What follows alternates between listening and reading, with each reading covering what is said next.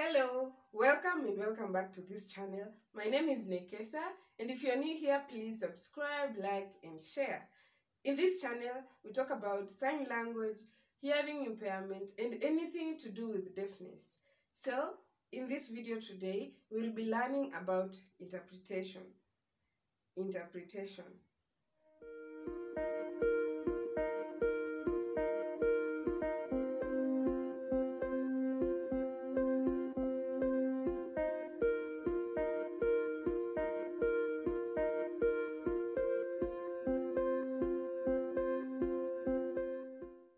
The first term that we are going to define is interpretation. Now, what is interpretation? This is the facilitating of language communication between users of different languages. Interpreting denotes the facilitating of communication from one language form into its equivalent or approximately equivalent in another language form. Therefore, interpretation is the transmission of concepts, ideas, information between two different languages. Another term that we are going to define is translation. What is translation?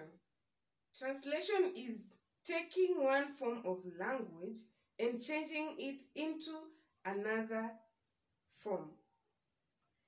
For example, on paper, to take one's written words and write down the corresponding meaning of those words in another written language is translation.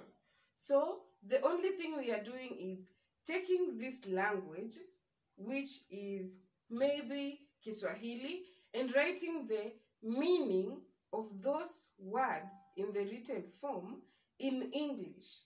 That is translation. Just taking the information from one language and putting the exact meaning of the same in the other language.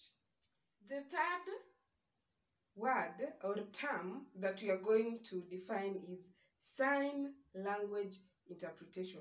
So, what is sign language interpretation? When a hearing person speaks, an interpreter will render the speaker's meaning into sign language used by the deaf person. When a deaf person signs, an interpreter will render the meaning expressed in the signs into the spoken language, which is also called voicing for the hearing person. This means that when a deaf person is signing and communicating, there will be a person who will be voicing the communication from the deaf language, which is sign language, to an English language or Swahili or whichever language it is, but through voicing. Now, when a person who is hearing speaks, then that interpreter, a person who will be interpreting, changes the language, the information from the speaking person to sign language so that the deaf person can understand what the person is saying. Now, the next thing that we are going to talk about in this video is the history of sign language interpretation. In the early 70s, the original sign language interpreters were relatives, and these were people who were close to the person who is deaf, and also just sometimes the neighbors. They could use any form of communication, any style they can, for them to be able to connect the deaf community and the hearing community. They could use any means for them to understand each other. Persons who are hard of hearing or partially deaf and had comprehensible language, oral language, were also functioning as sign language interpreters. This is because they were able to understand sign language very well and also could talk. So when communicating with the deaf people, they could use sign language and then translate this information into oral language, whereby they could talk with the people people who are hearing.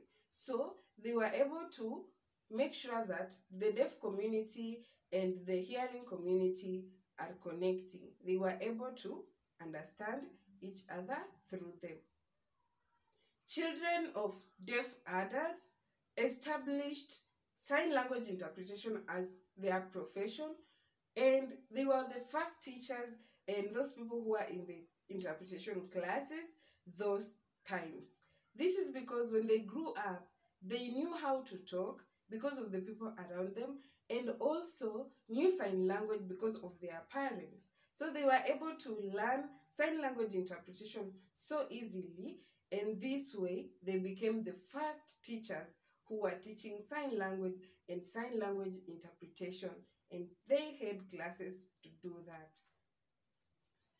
Later, they formed an NGO which established the present-day professional policies regarding sign language interpretation.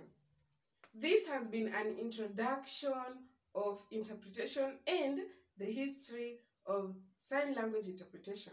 So, please comment in the comment section and tell me that you have learned what you have learned, and subscribe if you have not yet, and like.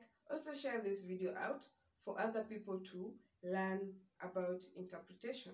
See you in my next video. Bye.